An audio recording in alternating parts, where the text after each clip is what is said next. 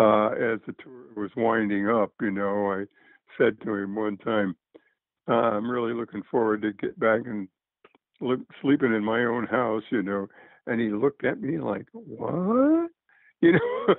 Like it's such a thing had never occurred to him, I really, and I think that's who he was, and maybe still is, a guy with, his real home was being on the road with a band and performing. When I first got on the tour, came on the tour, Bob came up and said, I'm really glad you're here, which made me feel good. And then he and I, after the bus arrived in Fort Worth, he and I went to sit in the restaurant. He said, let's go have coffee. So we went up to the restaurant and just sat there talking. And that was the day that I learned something about him that I thought was pretty incredible, which that he was facing the door to the restaurant. My back was turned. And we must have been there for an hour talking. And at the end of the conversation, when we were getting ready to leave, I turned around and half of the tour was sitting in tables behind us. But he never once, his eyes never left me to indicate that he saw somebody coming in. And I just thought that is pretty cool, because that's not easy to do. He and my daughter get along because the both of them are they're just ridiculous together. Like, she's like Uncle Bob, like I know grown women that would kill their own relatives just to be in a room with a guy. And when my kid shows up, she's like, oh, hi, Bob. Like, they're always very honest with each other, and they would always talk about their little talks. One time, I'll tell you this one funny story about him in the Warfield Theater. It was 95. And I brought my family with, and Marcella, my daughter, loves Bob, just has a great time with her. And so we're getting ready to do the show. I'm getting my clothes on or whatever, and I see my wife in the green room, and I don't see my daughter. And I said, Babe, where's Marcella? And she looks at me like the color drains from her face. It's like, isn't she with you? I'm like, no. And at one point I go into a panic. I actually locked myself out of the venue on Market Street without my laminate, and I'm trying to explain to security, who won't let me in, that I'm the drummer in the band. And at one point one of our guys sees me, and I said, man, I'm looking for my kid. Have you seen her? And they're like, no, man, we'll help you look. And so everybody helped look. So at one point, I looked everywhere except his dressing room. So I go up and knock on the door real quick, and his assistant opens it or whatever, and there she is. We're like 5 minutes late going on, and the two of them are holding the show up. I said, Babe, come on, we got to go. Bob's got to go to work now. She says, okay. And he says, I want to talk a little more about that later, okay?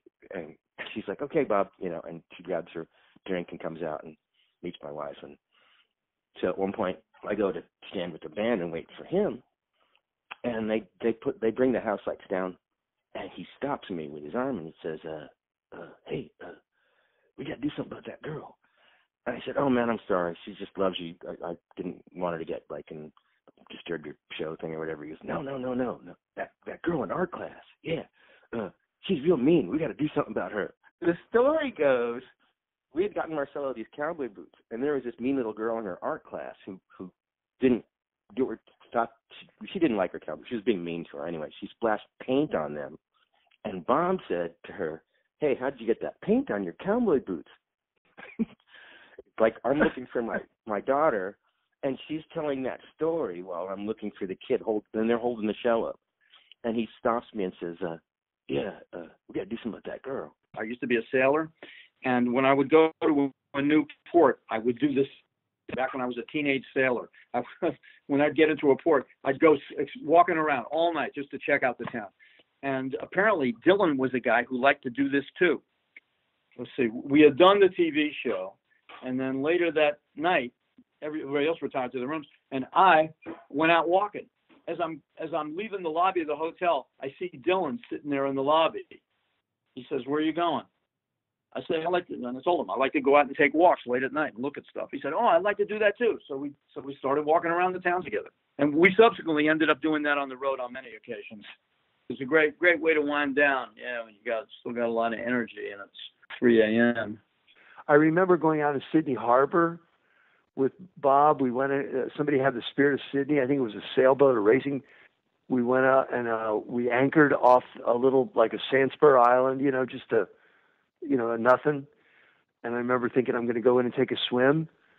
So I jumped over the side. The next thing I knew, Bob jumped over the side, and we both just took off swimming. And we swam for the island, and we made it to the island. And there was a rope on a tree.